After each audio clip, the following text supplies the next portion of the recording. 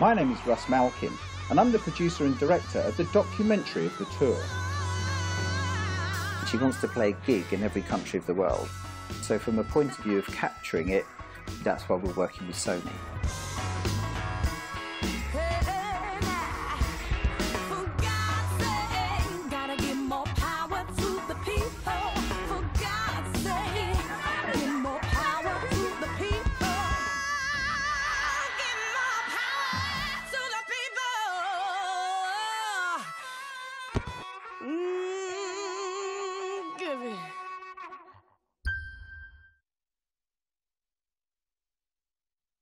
Hi everyone, and welcome to this live webinar from Pinewood Studios.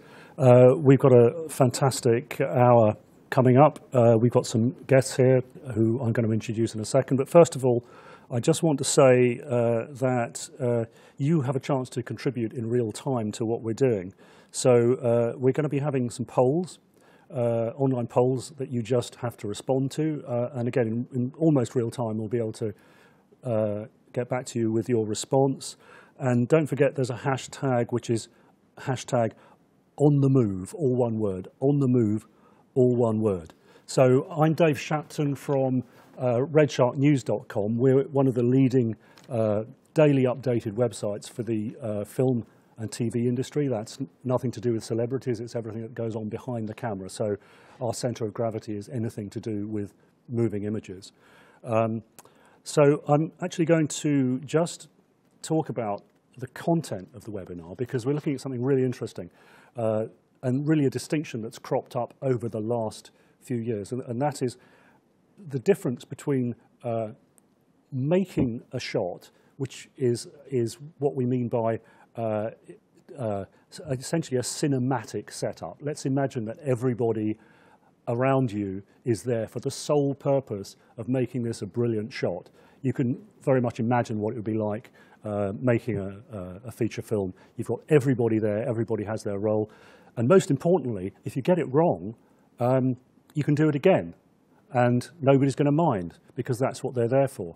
Now, the second scenario is probably more representative of real life, which is where you don't get a chance to do it again. It's where you might be filming a volcano erupting, the Prime Minister coming out of 10 Downing Street, or a sporting event, or just something that's one-off, and something where you're just a bystander and where you don't get the chance to take the shot again. So, so our guests, which I'll introduce in a second, have enormous expertise in these fields, and you'll see why when we introduce them. But let's say hello to Russ Malkin and Olly Lambert.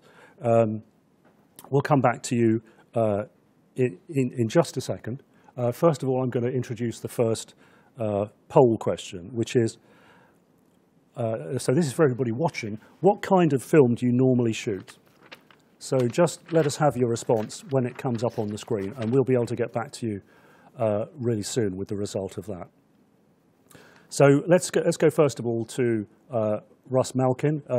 Olly, feel free to chip in if you feel you can contribute.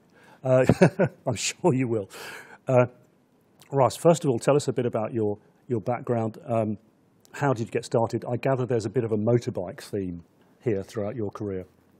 Well, yeah, I've always been interested in motorbikes, and but I think, you know, which subsequently sort of comes into play with a lot of the shows that we actually make. But I think for me, the sort of the trigger that allowed me to move into what I'm doing, if you think all the way back, is I was always just fascinated by atlases and maps of the world. So I can remember my dad had this Reader's Digest big atlas, and I'd be fascinated by all these countries and where they were, what people did there, and also we had a small sort of cine camera, and I would be making little movies on this thing at 14, 15 years old. So you could see that the thing was there, and I've managed just to merge both of those things together. So for me, it's perfect. I love traveling. I like making shows of all the places that we go to and the people that we meet. So that's really where it all started. Fantastic. Well, I tell you what, let's have a look at an example of that. We're going to show you a clip from stuff that you've made, and it's going to be followed immediately by something by Olly. So let's have a quick look at this quick VT, and then we'll come back to you. Okay.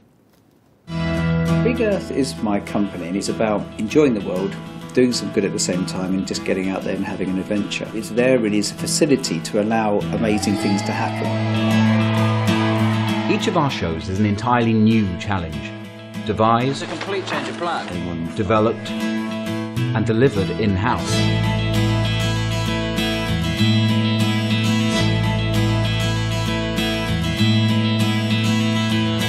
Fantastic, isn't it? Sense of achievement. Yes!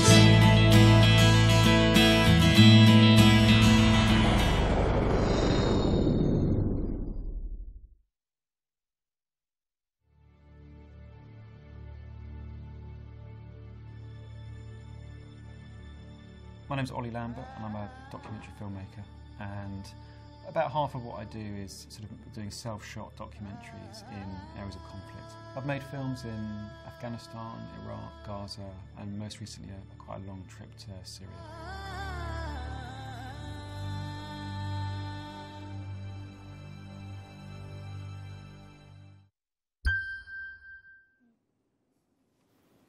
Okay, so we've had our first poll result in, which is great. The question was, what kind of film do you normally shoot? Interestingly, 57% shoot both. I'm not sure if that's just people not being non-committal or whether that's a very interesting trend. Maybe we'll be able to drill down on that a bit later. But anyway, I want to come back to you, Russ, and just talk about your company, which is it's called Big Earth, and it's more than a production company, isn't it? It's an ideas company, really. Well, I think for me, there was always this sense of an expedition, which we want to do anyway. This is where we want to go, with whom and why. And then we want to be able to capture it for TV and obviously online now. And we want to be able to do maybe a book of it or a DVD, etc. And I think traditionally, people that were doing an expedition would have a production company that would attach themselves to it. But to me, you get a friction there. Who's controlling what? But to me, I like the overarching both things. So if I want to be able to make sure we can film this, I can make sure that our cameraman can film that. So to me, Big Earth was about conceiving great ideas, finding ways of getting it off the ground, planning the route, deciding on where we're going to go and how we're going to do it, how we're going to shoot it, and get all those partners on board before we go, if we're going to have sponsorship, etc. And that's basically what we do. We sort of roll it all into one big ball. And one example of this idea was the piece you did with Ewan McGregor and Charlie Borman, continuing the motorbike theme. How did that come about? Well, again, the motorbikes, I've been riding bikes since I was 14, and I'd managed to persuade a TV company to commission a series on every motorcycle manufacturer in the world. So I was like in heaven. I went off to India for Royal Enfield, and America for Harley Davidson, Italy for Ducati, etc. And I'd just come back, and I went to a party, and this sort of shows you, I think, from a not networking, I wasn't networking, but the idea that you're just out there amongst people, talking to people about what you love and what you're passionate about. And I bumped into Charlie Borman, who's a fellow biker, and we were arguing about what's the best bike, etc. And he said, look, I'm looking for, a guy to help us make this trip around the world happen. And I met Ewan, and we just had a cup of tea and some toast and seemed to get on quite well. By then, I'd developed that model that I was describing to you, which is pretty unusual. There's not many people that do that multifaceted look at a particular idea. But here was a great opportunity to put that into practice. And it fitted. Yeah. And it wasn't easy, but then it worked, and we did it our way. And I think that was the interesting thing on that. We did it the way we wanted it, rather than the way that broadcasters were telling us to do it. And we were just lucky that it all worked out in the end. Okay, so I want to talk about what you're working on now, which is you're working with Joss Stone on a quite extraordinary tour that she's doing, where she's essentially performing in 200 countries. I don't think I knew that there were 200 countries. I think that includes some fairly obscure ones, the tiny ones that are about like 1 kilometre square, but that makes it even more of an achievement in my view. How did you get involved with that? Well, Joss wanted to do a proper world tour. I mean, rock bands, pop bands, whatever, they do a world tour, which is basically all over America, Japan, and Germany and England, but no one's ever gone to every country in the world. And fair credit to Joss, she said she wanted to be the first person that's done a world tour, a total world tour. And I think she just heard about me being able to put together, sponsors and broadcasters and the equipment and the logistics as to how to do that and integrate it together. And again, I think we got on well together. She's a great person, and she's great in front of the camera. She's fun to work with, and she's got that sort of inquisitive attitude to want to travel the world and do some good at the same time. So we again, probably over a cup of tea, that we got on well and thought, how can we make this happen? So she had two main objectives. One was her personal ambition to visit so many countries, and I guess bring some awareness of the diversity you find in the world. And I guess by performing, that's a kind of yardstick to measure the culture against, isn't it? Yeah, I think, like a lot of people in business and with what she'd done before, people fly into a country for a meeting or a concert, they do what they're there for, they go back to the airport and they fly home. So she hadn't actually necessarily seen a lot of the countries that she'd been to before. And I think that sort of sense of adventure is in all of us. So again, today I'll be saying, listen, if you've got an idea to go, do this thing, film it in the way that we're going to discuss, and you'll never regret it. And I think it is that sense of adventure and discovery that she wanted. But also there was the fascination of learning about music and the cultures that you bump into. When you've sort of seen what lives are like in Indonesia, Philippines, you're much more appreciative of what we have here, or actually maybe they're doing things that we should be doing here. Do you see what I mean? So there is that sort of sense of education that comes from these things too. Yeah, Olly, we're going to come to you in a big way soon. I just wondered what you thought about. Well, how would you feel if you were shooting in this kind of environment, visiting so many countries? Packed light, I think. Yes. Would be the most important thing. I can't stand the travelling side of it, so it's great what Russ does, but the problem with filming it isn't so much the travel, it's just the amount of gubbins that you've got to take with you. So, the sheer overhead. Yeah, and I would sort of find that rather daunting, so that's why we spend so long working out exactly what we take and what we don't, and leaving stuff out is often the biggest decision rather than what you actually take with you. And how long is this tour? You're kind of in the middle of it at the moment. Well, it's actually over 3 years for it to get to every country, because also there are some countries where you might have some issues getting in, so we might have to do a bit covert work, get Olly involved, under the barbed wire. But a lot of the trips that we do are sort of 2 to 3 months long, but they don't always have to be. You know what I mean? Depending on if somebody's got an idea out there and it can be achieved in 2 weeks. Yeah. But you could still make a great TV series and there's great content online. So you don't have to go for presumably some of these gigs were in more conventional places like Brussels, Paris. Yes, obviously if you were looking at the gig itself, you wouldn't want to sort of see 200 versions of the same gig. So again, what Joss was very keen to do was to get out, see the country, meet some other musicians from that country to get an idea of where their sort of sentiments lie.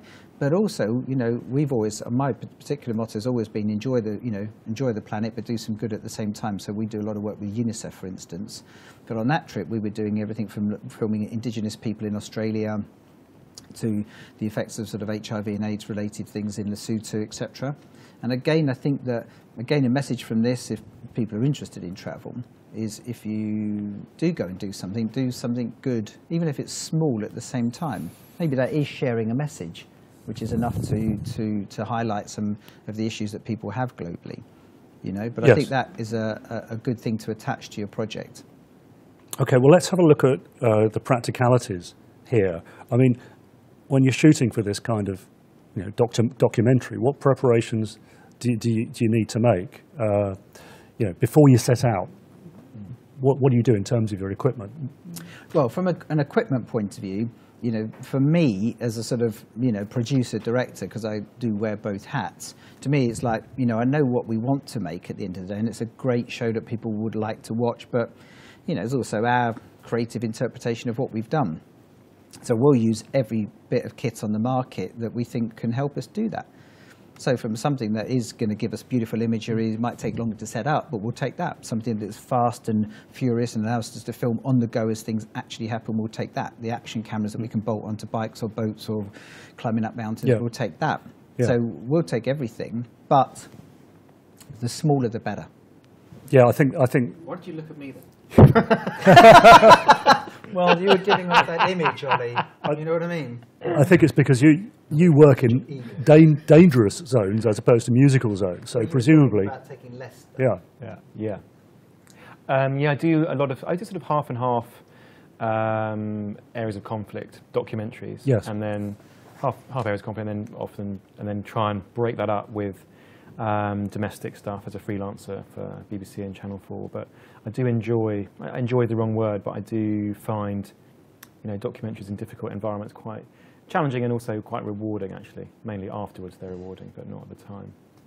So, I mean, talking about difficult environments, clearly, you know, one is dangerous, the other isn't, but there's always the risk that you're not going to get the shot if you haven't planned it, you haven't got the equipment right. Can we go back to the idea of when you're planning a production like this, where does the story, there must be some kind of storyline to it, there must be some kind of, you know, skeleton you can hang these shots on, some kind of framework? From my point of view, I think there's two things. One is having the kit that's available to actually either roll continually, like an action cam, or something that can turn on and record fast. So something that starts, in the old days when it's engaging the tape, etc. That was a frustrating 5 seconds for me. But is there also the energy within the camp? If your camera operators, if you let them know, please shoot everything. So you do this with these little action cameras? Well, whatever they're filming on. Yeah, yeah. It's just like, you keep filming until I tell you to stop. Yes. Unless there's a life-threatening situation Yeah, yeah. where they have to be running away. Yeah. But even then, it's like, well, keep the camera going, you know, because at least, you know, and I've had that happen before. We kept, you know, we were on a boat in Vietnam. It got swamped by a wave, and not everybody on the boat could swim. And we were far enough away from rocky shores for this to be not very nice if the boat went down, and it was going down. And it was like, God, well, look, just keep filming, whatever happens, because there's a record, isn't there? Fortunately, we got towed out, but we did have the story subsequently when we got back. And it wasn't irresponsible, it was just a philosophy of, like, just keep filming whatever happens. Yeah, is that your instinct too, Olly?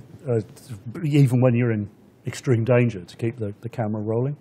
Yeah, I mean, I've been in situations where I haven't had the guts to turn the camera off, because I knew I'd probably forget to turn it back on again. So you just want to keep looking ahead and not be there's so much to think about. So I did do that on a film I did recently in Syria. Something happened, and I just kept running, and I ended up with a 70-minute clip because I knew that, well, mainly you never know what's going to happen next, and I just switched everything to automatic and just kept it running, you know, because it doesn't matter really. Well, it doesn't matter what it looks like, but it's far more important the camera's actually turning over and might be able to think for itself a little bit when something else happens. I think just to jump in on that, we've just spoken about sort of things that we thought were dangerous, but that hardly ever happens in, you know, we don't look for sort of conflict things, that's not our thing. But, you know, the humour and the relaxed nature of the person, that's why you sort of should keep rolling, because you never know when something funny is going to happen. Yeah, and also, if you just keep turning the cameras on and say, well, what are you doing now? You're not going to get anything spontaneous by definition. So you sort of want to watch real life roll in front of you, and for that you've got to keep going. You know, you've got no choice. And you can't have a situation where the filming is the special moment. I mean, I've often gone to meet people and specifically have been holding a camera when I first met them. So it's not an unusual thing. And if they get used to the idea of that the camera's always there, or might be, it's there, it might be filming, might not. Because that moment of going like that is an immediate moment. It sort of sends out the message of we are now on. Yeah. And I guess this is not a technique you could have used in the days of 16mm film. I think it is. I mean, I think that we look back at those days. When I started out as a runner, we were shooting on 16mm for observational documentary. And it's almost impossible to imagine that you might be able to turn up to an observational documentary shoot with a camera operator, a camera assistant, like clapper loader, a sound recorder to the director, and maybe a production assistant.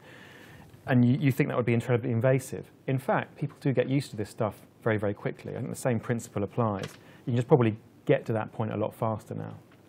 So can we just come on to what kind of equipment we're using? I know both of you have used variations on the PMW, PXW, X200, you know, which is this type of camera where it's all in one with a fixed, in-place zoom lens. Is that the sort of mainstay of what you use these days?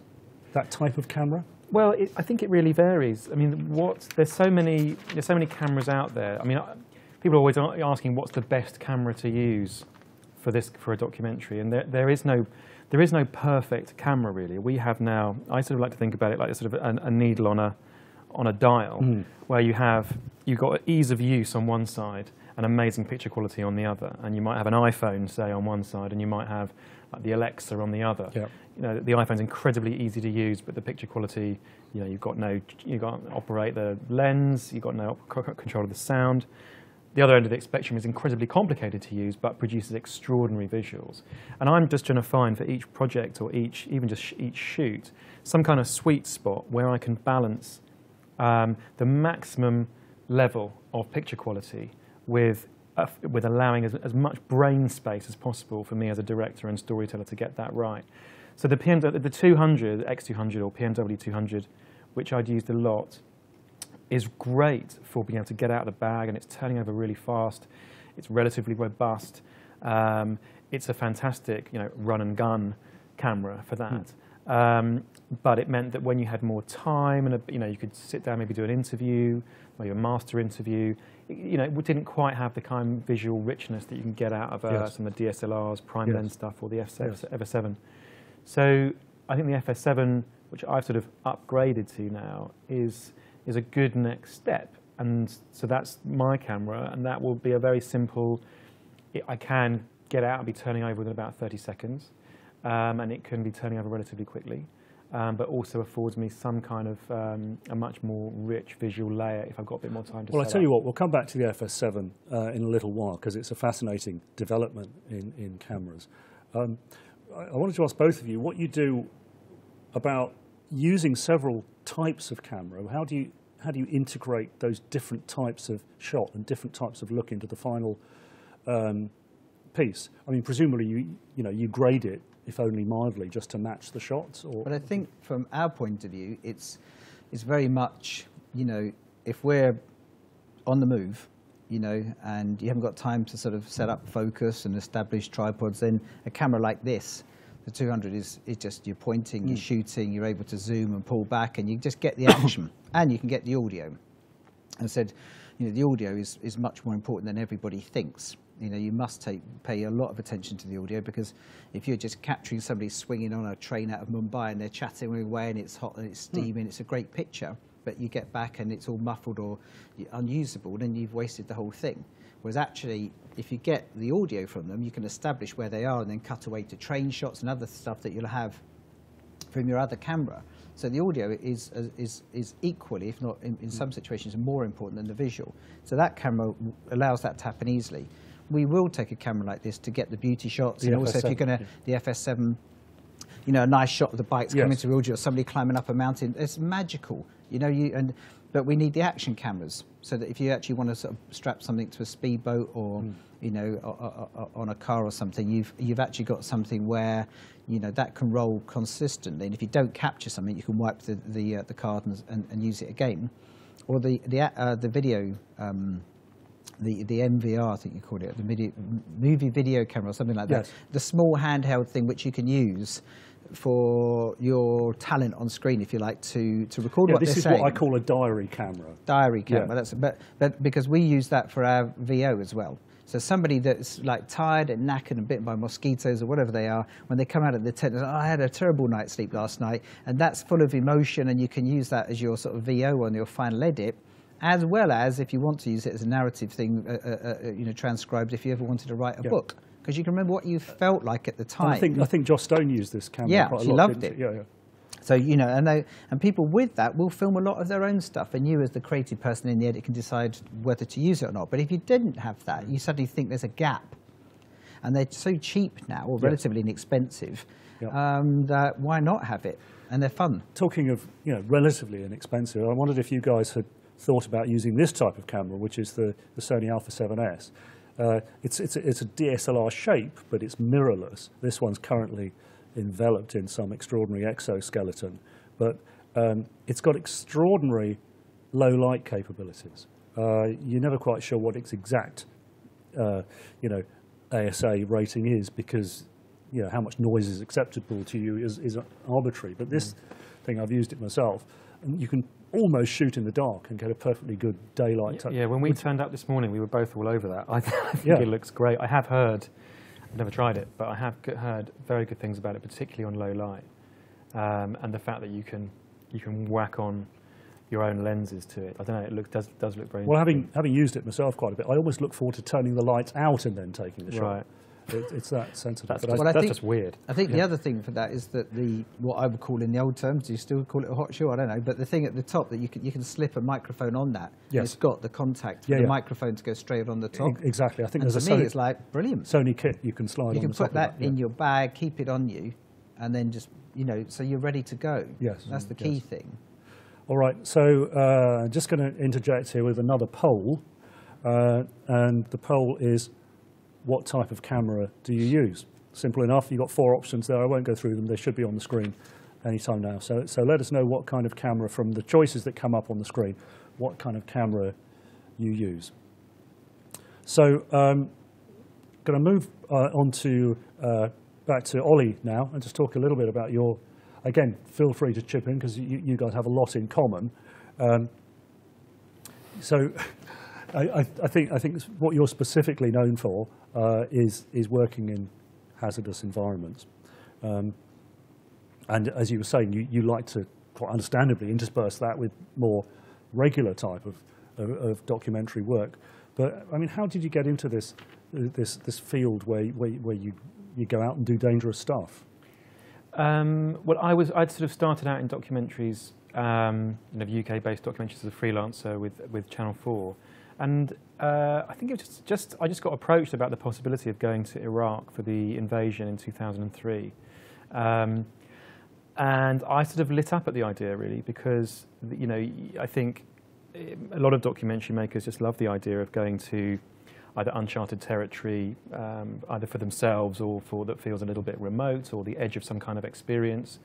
And the idea of this project was to be embedded with a military field hospital on the Iraq-Kuwait border that was run by British reservists, medical reservists. And I thought that would be absolutely fascinating. And I fought hard to get it because I was quite green. And I think it was because all the grandees that do this kind of stuff weren't really up for it. And I sort of, by the skin of my teeth, got that as a gig for Channel 4. And it was a very simple choice at the beginning, with the constraints of the budget. Either I could take a DOP and maybe a sound recordist, that we could afford about 10 days or maximum 2 weeks filming, or I could quickly learn how to shoot my own stuff and shoot for 8 weeks. So I picked up, I think it was a DSR 500, and went out and was there for nearly 2 months. And it was an extraordinary experience. And I think because I was sort of coming from a slightly documentary perspective, but parachuted into what's usually the domain of current affairs, there's not many people who enjoy doing that, I think, is the truth of it. It's a very unpleasant experience at the time. But that film that's called Battle Hospital did well, really, and got into festivals and stuff. And from there, I sort of have been continually approached to do bring a documentary sensibility to what's traditionally current affairs material, and that's fine by me because current affairs tends to have the best stories, really, that have the most relevance. I'm just going to stop you for a second because we've had the second poll result. It really is like election night here, and let's see if I can interpret this. Far more exciting. So, all right, we've got another evenly split result here. The question was, what type of camera do you use? 35.4% use a DSLR or mirrorless camera like the Sony Alpha 7S. 24.9% use a traditional fixed lens camera like the PXW X200. 15.4%, that's interesting, use a large format sensor camera. That would be like the FS7. And 24% use more than one of those. So slightly non-committal, but actually the biggest chunk, that's 35%, use DSLRs or mirrorless cameras like the Sony Alpha 7S. And the smallest proportion, which is 15.4%, use large format cameras with interchangeable lenses. So if you add the 15.4% to the 35%, that gives us very nearly 50% of all people using large format sensors, which is pretty significant, I think, really.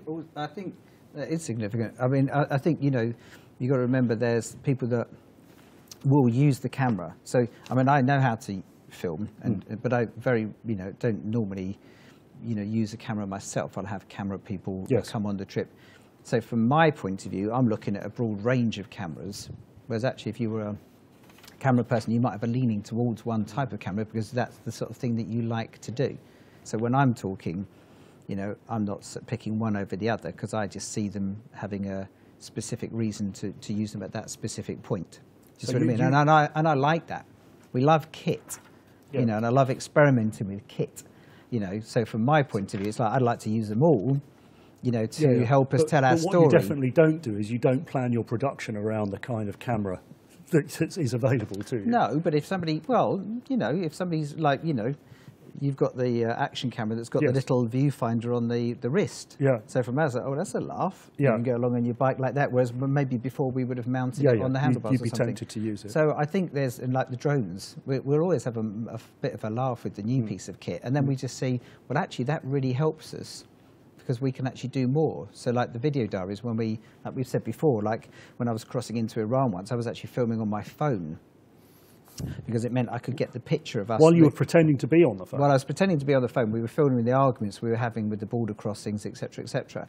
And you couldn't have pulled that out. They would have confiscated it. No. So I just think, you know, whatever kit is out there, we can find maybe a way that we can actually have fun and integrate it into what we want, the story we want to tell. Because at the end of the day, the final product is really what it's about.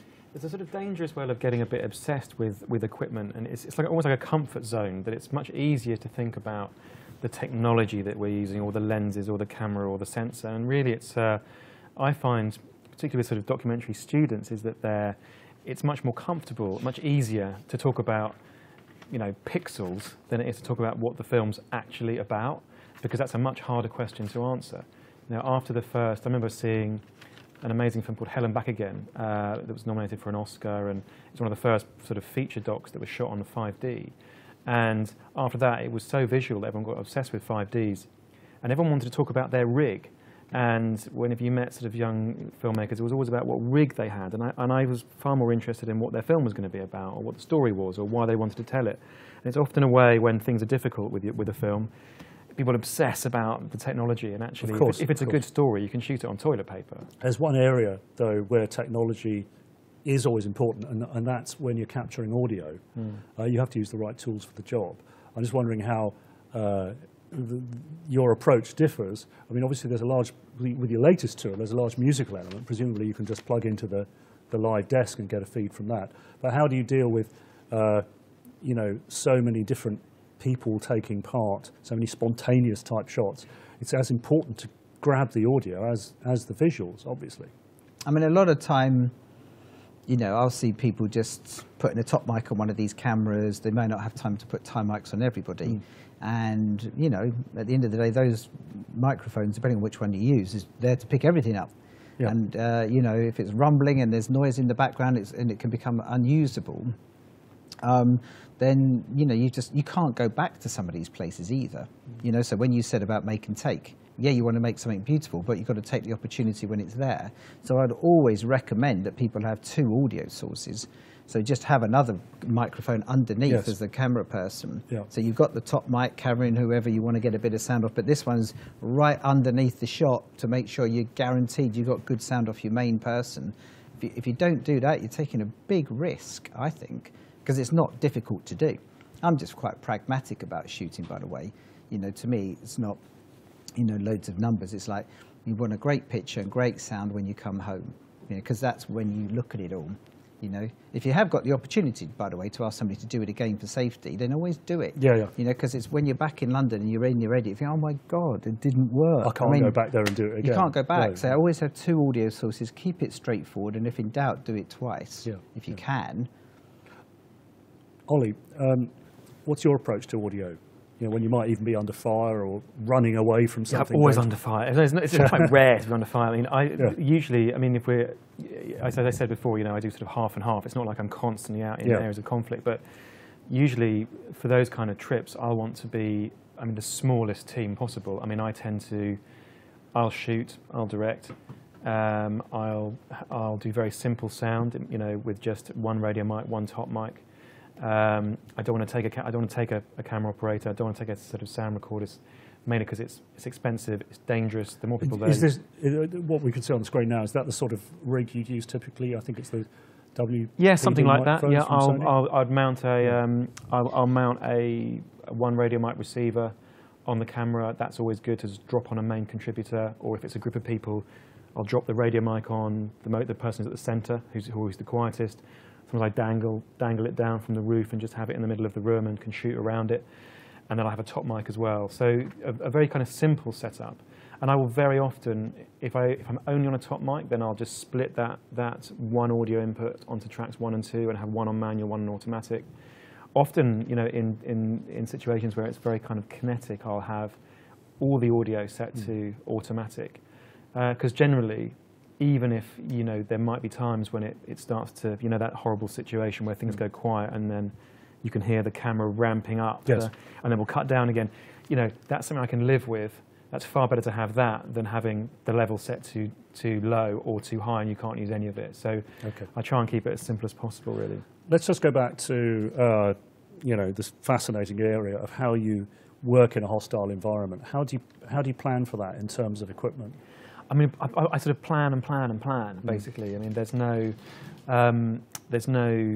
you can't prepare too much for that. I mean, my sort of general rules are, I want to be able to carry everything on my own in one lift, because I can't afford to be going backwards and forwards to collect things. So I have to have, and I also have to have 2 of absolutely everything. I work on the assumption that everything could break and there will be no opportunity to get it fixed.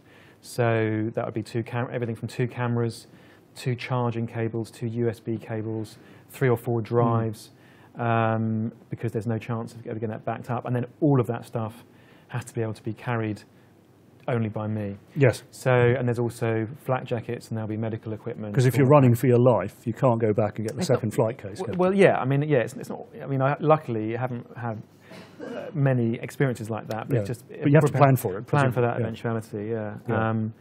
And then packing it repeatedly to see if that is going to work or not. And then I've usually got room for 2 pairs of socks and a toothbrush. But, yeah. So, Russ, what's your approach to packing stuff? And I know you these days you're not the cameraman, but what's your approach to taking the stuff you need? Presumably, again, 2 of everything, or an enormous amount of backup.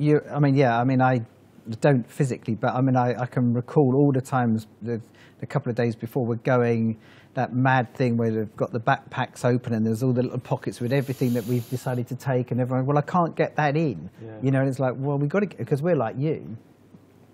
We want to carry everything, and you don't want to have to go. You can't go back. You can't have 2 lifts, to use that phrase. No. So even like the tripods, like, okay, we'll take 1 heavy tripod, 1 lightweight one, and you know what I mean. So we do think about every piece of kit and a bit of backup and how it's going to be packed and how quickly you can get it out, because there's no point having it all in the backpack and you're going to take 5 minutes to put. You know what I mean. So there has to be that sort of quick, for me anyway. There has to be a little bit of a quickness of the ability to turn round and get back into action again. But that's why we pick camera people that feel like that. You know, you can work with, well, I don't work like that. It's like, okay, well, you're not for us then. You know, and again, I think if anyone's watching this, that sort of sense of your own identity is how, you know, because a lot of people will shoot and edit now. They're aware of different types of camera. You know, do you see what I mean? Do you want that sort of person that has a can-do attitude towards embracing what you're trying to do? Because it's not really about the kit. The kit is there to help you do what you want to do. Totally. Do you see what I mean? You know, the end result is what it's about, and being able to have some fun while you're doing it. And I've just, you know, one small thing, when you're interviewing somebody and they're standing there like ages while the people are sort of sorting out the radio mics and sorting out what lens in the back, they're like, you know, that you can see the energy just gradually going out of them. So when you talk to them, they might have had a great story to tell, but by the time you're actually ready to roll, it's sort of gone. When I was starting out, I did this sort of training thing for a new director's strand on Carlton, and we all had an exercise where you had to take it in turns to be the camera operator, then the sound recordist, then the interviewer, then the interviewee, than the director. But the most interesting part of that for me was when it was my turn to be the interviewee, because they're just about to start and then there's something wrong with the lights. And for about 3 or 4 minutes only, a very short amount of time, everyone was fiddling around and trying to fix something, and no one spoke to me, and I increasingly felt like this lump of meat that was just sat there.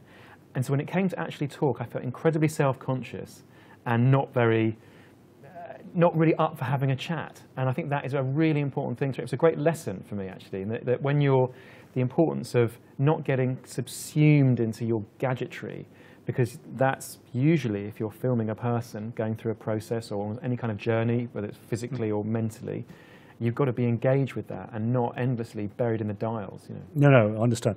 I just wanted to ask you, because the FS7 is a really important new type of camera, and you've used that. You started to use that, haven't you? And I just wanted to mention here in this section that I've noticed that there is now this move towards 2 distinct styles of filming. There's the cinematic, so-called and much overused term of cinematic, which embraces everything from shallow depth of field to heavily graded footage to give you a particular look. And there's the more sort of verite type of footage, which is pretty much as it comes, and necessarily so.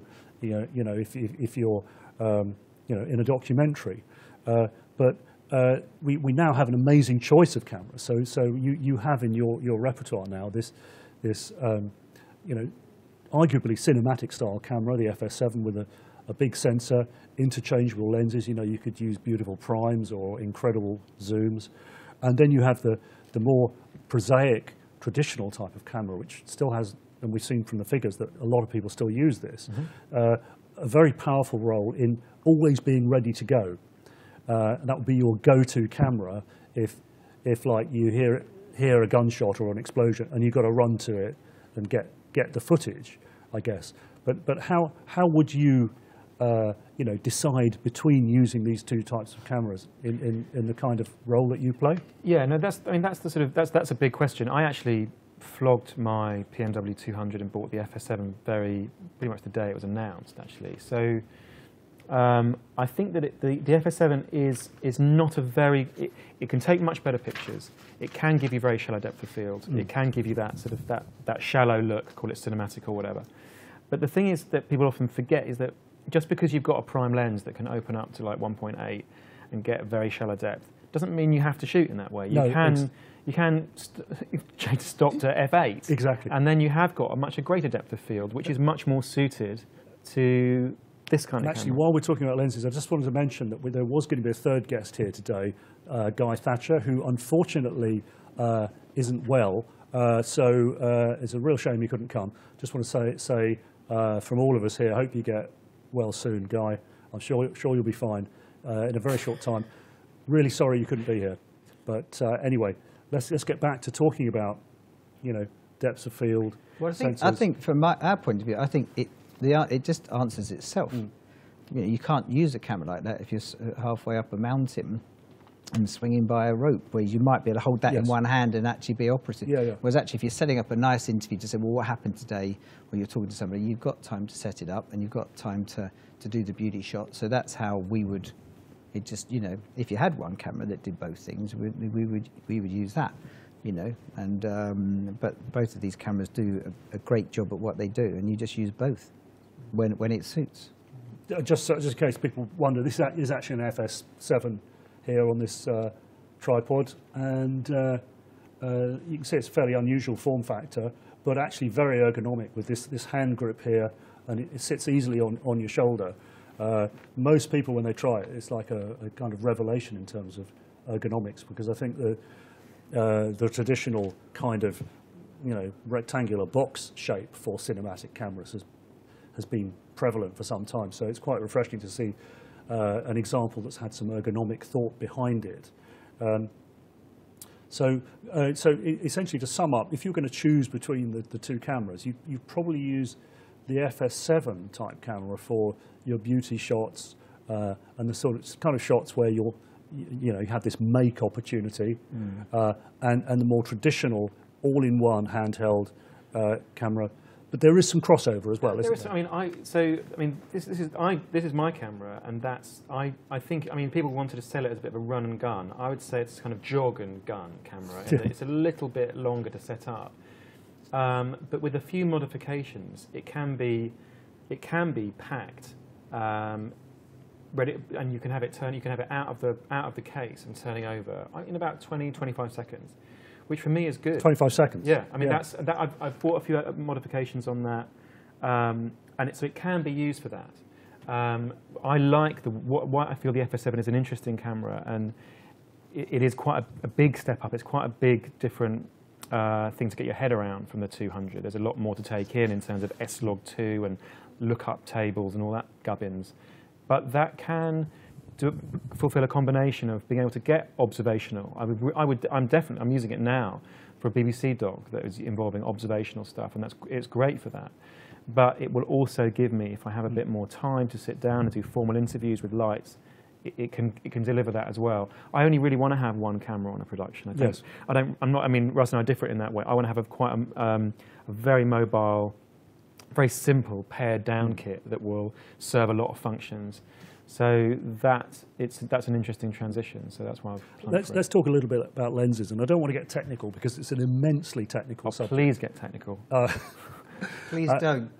And we do have the opportunity now to use a wide range of lenses, and I guess for some of us that opportunity is new.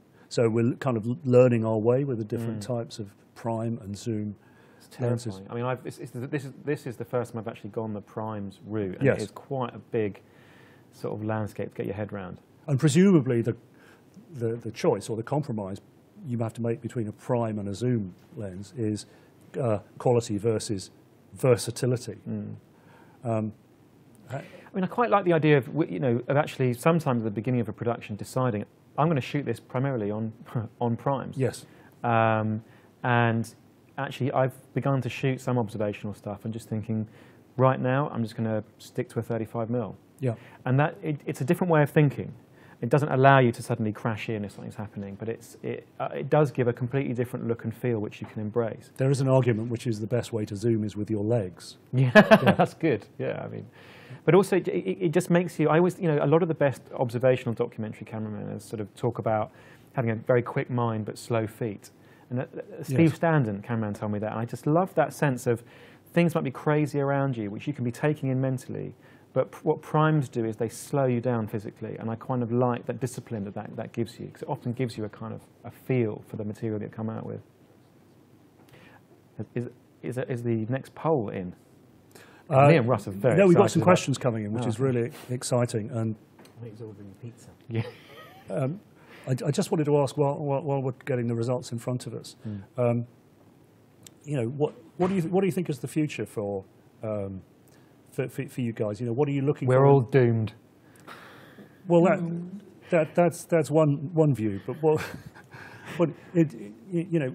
let's say we move forward 5 years. What do you think is going to be the typical type of equipment that you guys are going to be using? At one end of the scale is, as we were just saying over tea earlier, you can get a mobile phone now that takes broadcast quality pictures with an app where you can edit something that you could watch on TV.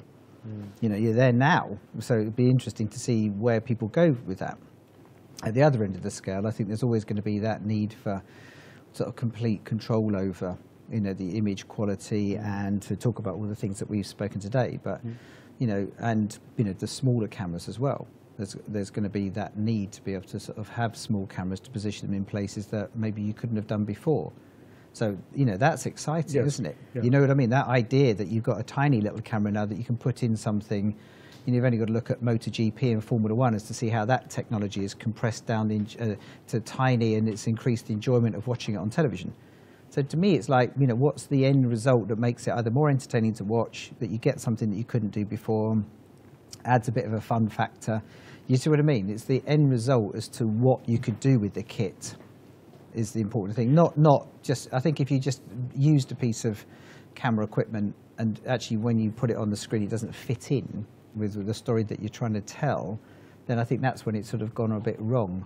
I mean, I feel slightly crippled by the choice that's out there at the minute. There are so many different, you know, that A7 looks really interesting, and the 200. When you just, yes, I've given up. You know, I've sort of given up on the 200, but then you just described being in a situation where you actually might need to operate with one hand. I thought, okay, I can't do that with that. Should I be using a GoPro, an action camera, or something? Well, a GoPro doesn't work in that situation. Funny enough, yeah, because we've tried it. It's not robust. It's not sort of big enough to, you know. Again, it's a lot of this is sort of human. You know, it's like, you know, the ability to sort of have that with the microphones plugged in quickly, and you're hanging on with one hand doing this, or you're just capturing it. And also the other thing that comes from it, I think, is a bit of integrity from the person watching. So actually, I'm believing you've not set that up. You've filmed it as it literally happened. Whereas actually, if everything's sort of mapped out and it's really beautiful, they know it's been post-produced. You know that you're going to have a bit of voiceover over the top, that it's been crafted over the top of that picture, which is great for certain programs. But if you're sort of saying, actually, I trust that person's actually showed me what really happened, then you've got to film it as it happens. Sorry, I was just going to say, I could talk about this all day, but we've got some questions in here from the audience. One of them, inevitably, is what made you buy and use Sony equipment? Well, shall I go first? Please. When we did that trip, we did these things, long way round, long way down. We did the race to Dakar. You know, although if you watch that show, you'll see there were two schools of thought. But in the end of the day, we picked the best bike for doing the job that we needed to have done. And that bike went around the world without a glitch, really, apart from when we made it make a mistake. And that's the same with camera equipment. You buy the best camera that you can afford to do the job that you need, and that's, you know. That's why you pick Sony. God, you're so on message, aren't you? And it wasn't written down. But it's true, you know, you with all the stuff that you've got available, if you took, okay, you know, there are cameras for specific jobs, aren't there? There isn't one camera that does everything. Yeah, sure. So, you know, if you want to have something that does all this, everyone's a personal choice, but, you know, you need it to work and you need it to not break. The main reason I've stuck with it is mainly that I started out on like the Z1. And then the Z5 and the Z7. The Z1 was the HDV camera, yeah? No, I think it was even before HDV. It was a bit like that, was it? Yeah, it was basically that. I've still got one. Yeah. And I've just the ergonomics of it hasn't really changed that much, and I just kept myself going with it. I think it's one of the reasons why I didn't really adapt that well to DSLRs, like the 5D and the C300. I just couldn't, my brain wasn't wired enough in that way. But they do feel, I do always find myself coming back to just the ergonomics of that sort of Sony line, really. Yeah. Interesting. So here's a question. It's to Olly, actually. It says you push the importance of story over gear or kit. What's your single most important piece of advice to get the best stories? My single best bit of advice is what I'm always looking for, and the thing that helps me in terms of shaping a film and make sense of what it is that I'm doing, is that I try to find the smallest window with the very biggest view. So often these big subjects can feel overwhelming and very complicated, lots of different actors, events, baggage, history, possibility. And what I'm always trying to do is boil down, what is this film about, what is the big subject, and what is the very, very small prism through which I could look to see all of that. That might be a single family, or a single character, or a single location, but simplify it, boil it down to its absolute essence, and hopefully and that's exactly what I did. A film about Gaza in 2006, just after Hamas got elected, and it was I went there, I was there for about 6 weeks, and I couldn't make sense of this enormously complex situation with divisions and Hamas and Fatah and the blockade and Israel and Palestine, and it was just crazy. And then I found one kid who sold tea in the car park of the hospital.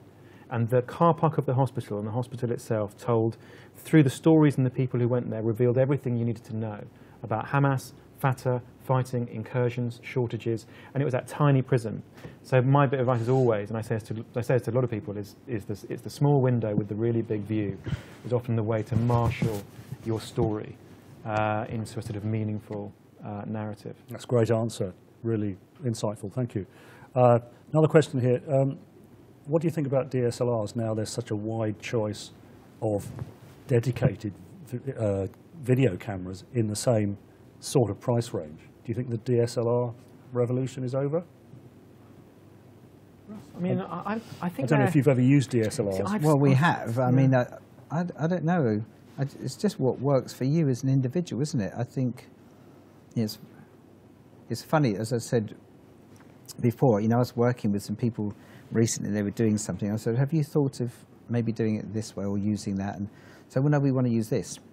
And everybody's got their own thoughts, haven't they, as to what they feel comfortable. We've all got our own personalities. Some people are very technical, some people are very creative, some people will, want to be sort of, not told what to use, but do you see what I mean? So it's what works for the individual at the end of the day, whether you're the director or the actual camera operator or something.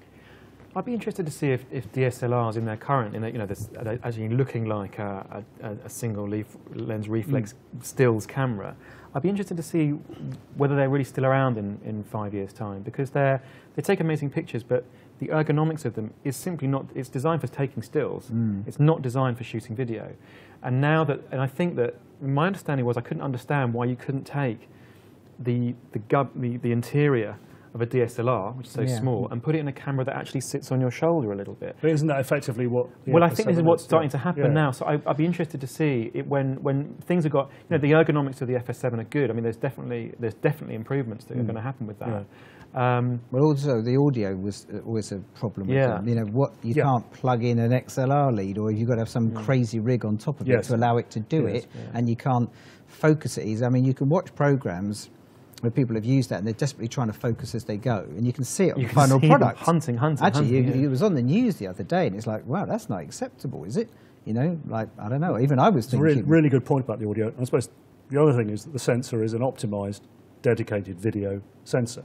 So you're not going to have all this line skipping and moire that you tend to get with the DSLR type sensors.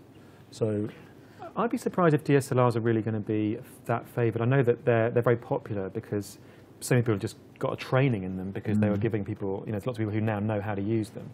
But the ergonomics of the cameras that are just now starting to come out, where you are able to get a 35mm or a full frame sensor within something that's actually built for shooting video rather than built for shooting stills, I think that is going to start drawing people over. Brilliant. Well, unbelievably, we're out of time. Thanks, guys. The time's really shot by. It's been absolutely fascinating. Thanks ever so much for taking part. Thank you. And thanks, everybody, for watching. Hope you've enjoyed it. Please join the conversation. Keep it going by using hashtag #OnTheMove, all one word, on the move.